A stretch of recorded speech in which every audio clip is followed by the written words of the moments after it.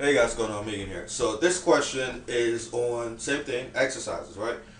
What type of exercises should I focus on at the gym, right?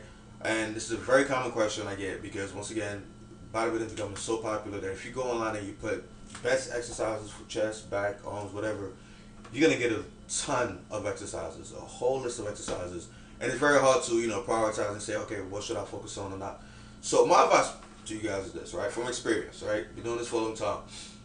Focus on three types of exercises. I'm not gonna say the exercises names. I'm just gonna give you the types of exercises, and it's up to you to go to your gym and see what they have or see what you're comfortable doing. Based on your injuries or preference and things like that. So for every muscle on the human body, right, you only really need three types of exercises. One, you need a strength exercise. I call them strength exercises, right?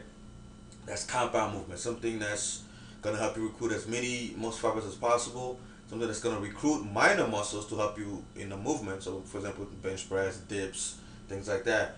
And the purpose of that one is simply to increase your strength, right? To increase your strength, to increase neural output, things like that. So, and it's also to increase bone density because if you're using, chances are if you're doing a heavy compound lift, you're going to be recruiting a lot of muscle fibers. You're going to be also increasing your bone density, which I made a lot of videos about. And that's crucial in growing bigger faster.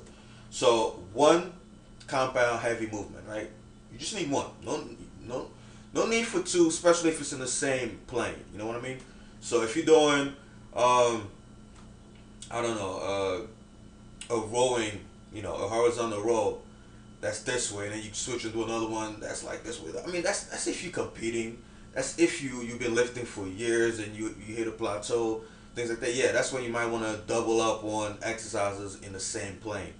But if you're a beginner or intermediate, or you just want to get bigger without worrying about detail, every little detail. Focus on, just one for each category. So one heavy compound movement. That's number one for every single muscle. So I'll give you an example. Again, chest, dumbbell presses or barbell presses, back, a horizontal row for thickness, a vertical movement for width, um, uh, for biceps, you could do preacher curl, right? For not preacher curl, sorry, barbell curl for legs, squats or hack squats, depending on your knees, things like that, right? For triceps, you might want to do dips or close grip bench press, right? So number one heavy compound movement. The second type of exercise you should have for every single muscle is a stretching exercise.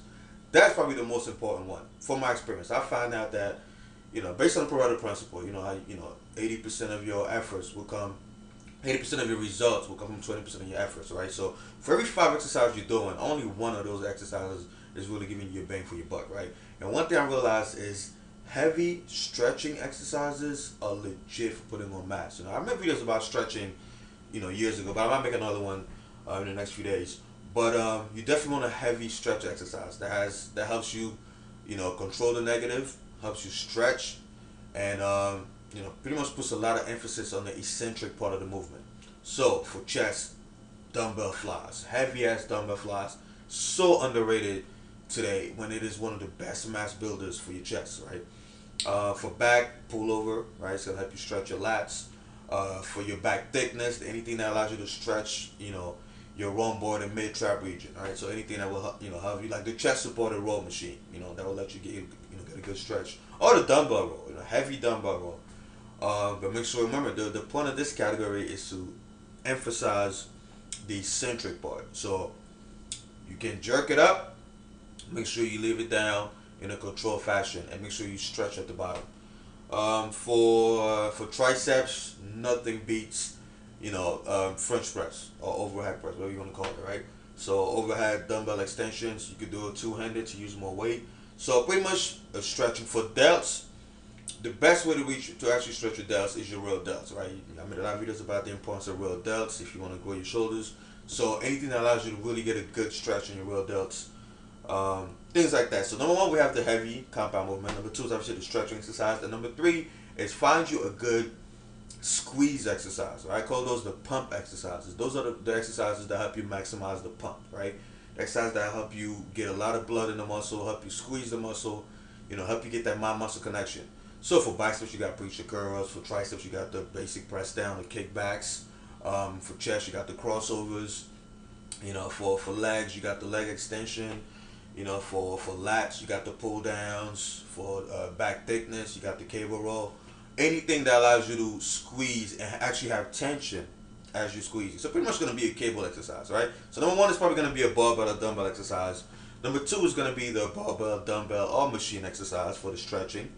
And number three is going to be most likely a cable or hammer strength machine. All right. So 3 types of exercises you should focus on, whether you're doing splits or full body routine. That should you know, create hypertrophy across the spectrum. You're gonna have damage from the stretching exercise. You're gonna have high mechanical tension from the obviously heavy compound lifts, and you're gonna have some kind of metabolic stress from the squeezing and the cable pump exercises, the constant tension on those machines.